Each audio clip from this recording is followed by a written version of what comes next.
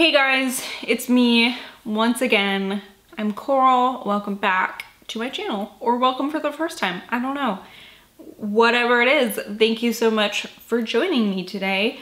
Today I've made up a little list of, well, let's see, I have 3 books that I personally would like to get to this summer. Books that feel summery to me. Obviously, I've never read them, so I'm not sure whether they will be or not, but we'll see, I guess, once I read them.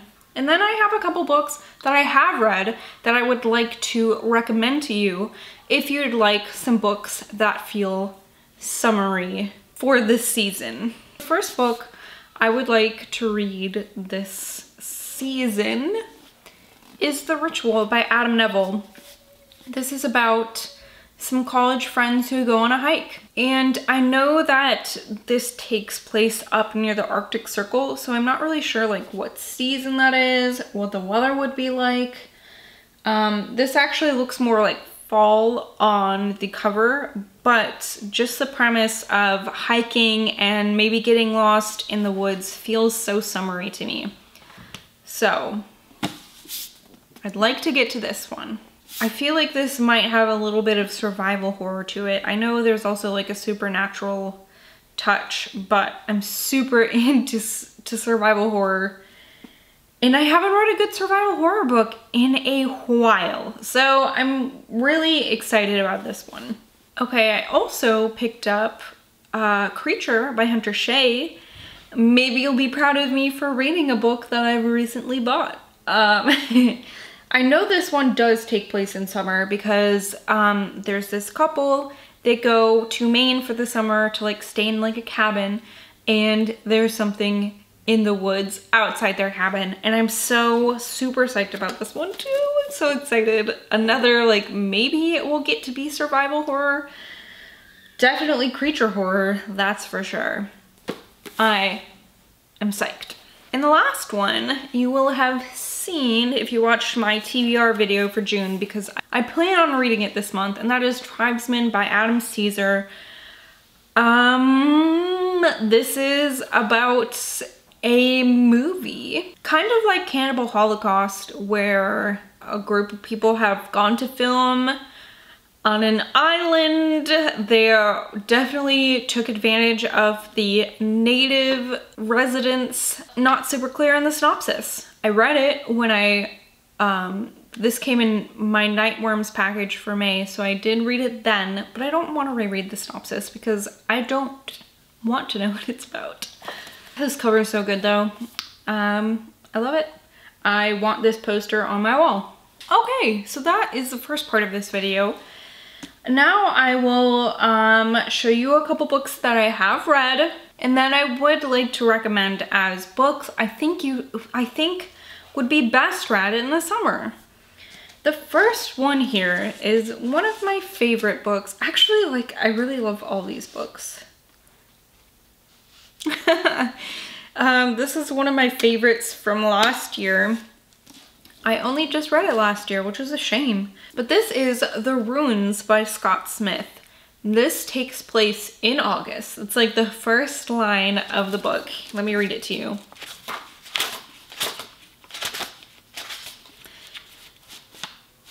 Oh, never mind. It's not the first line. Oh my god, I lied. It was August, a foolish time to travel to the Yucatan, because they're going to the Yucatan Peninsula in Mexico. If you are lucky enough to not have experienced this book or the movie that they adapted from it, The Runes is about a group of young, like college-age students. Actually, they're probably just about my age, in their mid-20s. And they are vacationing in Mexico, and they meet another couple tourists. One's from Germany, one's from Greece, and they kind of make up this ragtag group. And the man from Germany, he says his brother met this woman who is part of like an expedition team, something like that. They're going to an archaeological dig in like this rune that they found in the middle of the jungle. And so this group of people, they decide to help him find his brother because now he hasn't heard from him and he knows where the rune is, kind of, and he wants to find his brother, and these people are kind enough to go with him. Also, like, they think that it might be cool to, you know, be a part of this, which is not something that would typically happen on a vacation. So this is so good.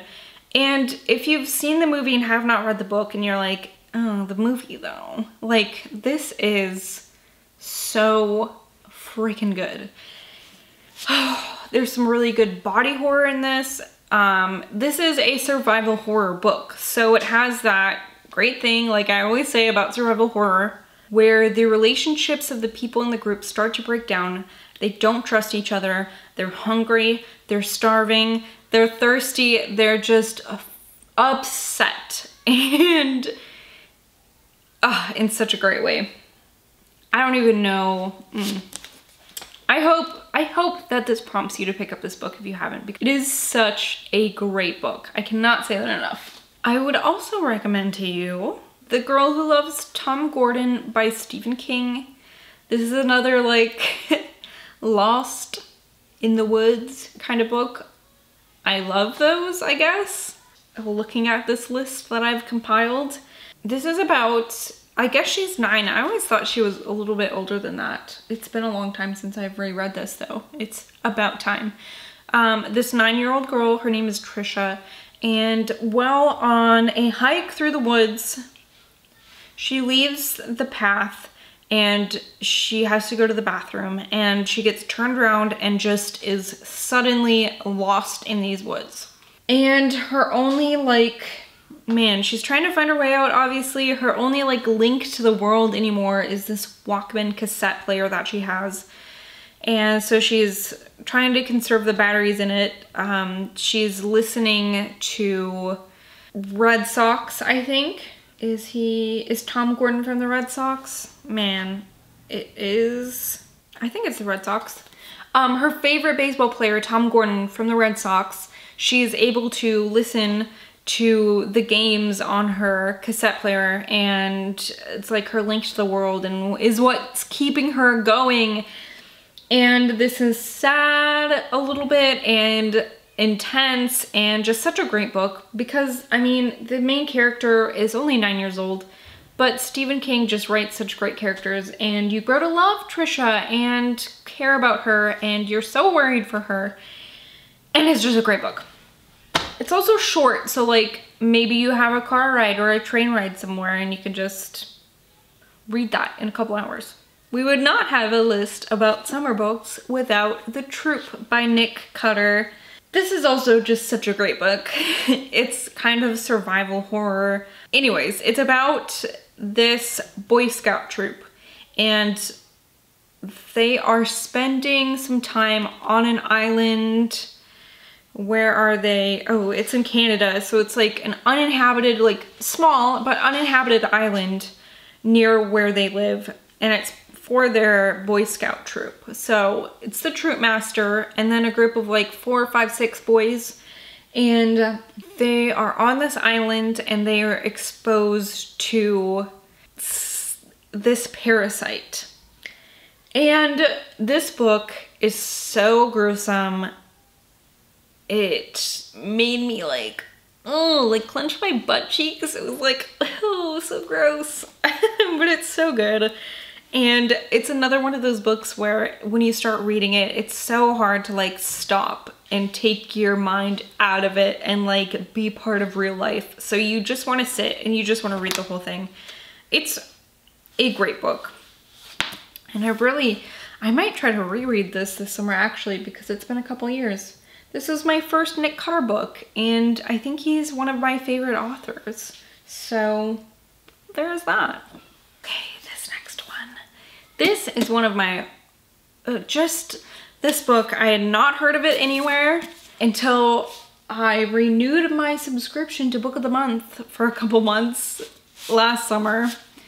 And this book came up and I had never seen it before. The cover was striking. That's actually like what made me click on the picture on the website to see what it was about, because otherwise I might have just passed it up if it had not been for this cover. But I'd never heard of it before. I had never heard of Michael Rutger, who, this is a pseudonym, so I wouldn't have heard of, you know, I wouldn't have ever heard of him. This is another survival horror book. Maybe I should have tried to find some books that weren't survival horror, but that is what I love, and that's what summer reminds me of for some reason. This is about a group of people. They are on this TV show together, not necessarily on it, but it's like the producers and the script writer and the star and all that. But it's like one of those like Travel Channel shows. And this one's called The Anomaly Files.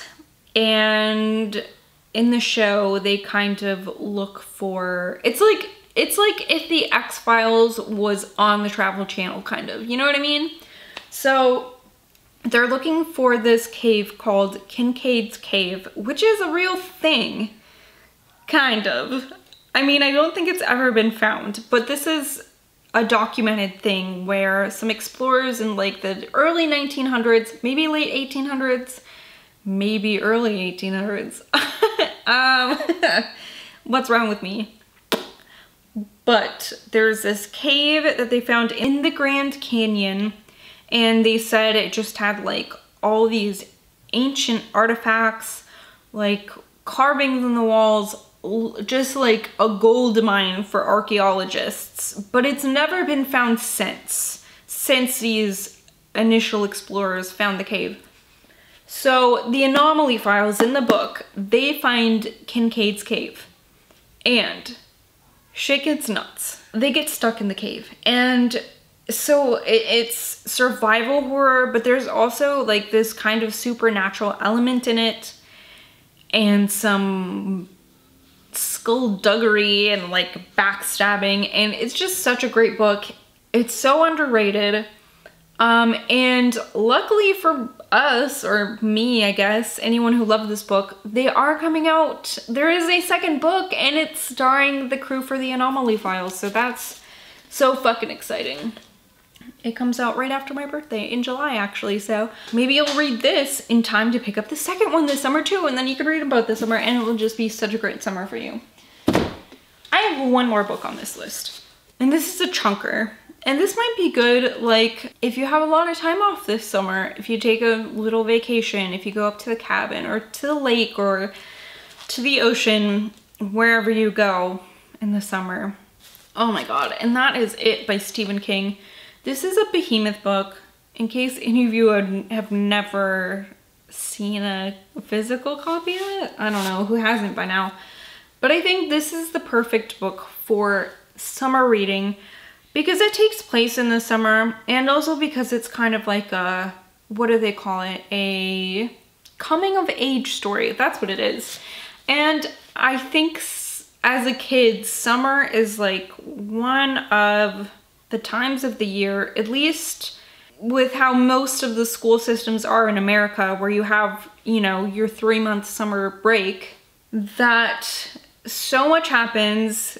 So many influential things happen, and I think that we all remember like our summers as children and how magical that they seem looking back on it, even as an adult sometimes, you know. It's just like this nostalgic time in everyone's lives, it seems like. So it captures that perfectly, because it follows this group of friends, and a big part of this takes place in the summer after, I don't know what grade they're in, late elementary school.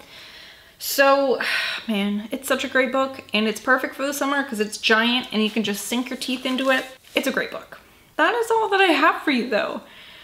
I couldn't narrow this recommendation list down for you. I'm sorry, this video is a little bit longer than I planned, because I just kept gushing about these books, but they are so good. Every single one that I picked, I loved. So hopefully you will love them too if you decide to pick any of them up. So go ahead, let me know if you've read any of these. Let me know if there's anything that you plan on reading that really captures the feeling of summer, I would love to hear your recommendations if you have any. Yeah, that's all I have for you. Thank you so much for watching. Have a great summer. I will see you before summer's over, I promise. I'm not gonna stop filming just because it's summer.